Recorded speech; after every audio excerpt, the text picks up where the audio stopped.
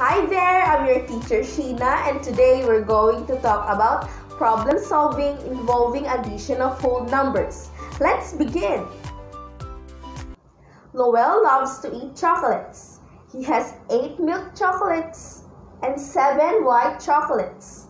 How many chocolates does Lowell have in all? To solve this problem, we need to know number 1. What are the given? The given are the numbers in the problem. So 8 milk chocolates and 7 white chocolates. Number 2. What is asked? Let's see in the problem what is asked. Yes, how many chocolates does Lowell have in all? Number 3. What is the operation to be used? We are going to use addition to solve this problem because of the words in all. Number 4. What is the number sentence?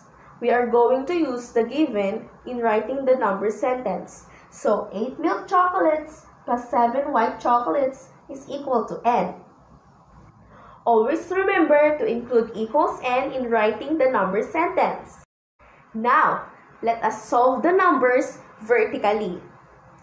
8 milk chocolates plus 7 white chocolates is equal to 15 chocolates.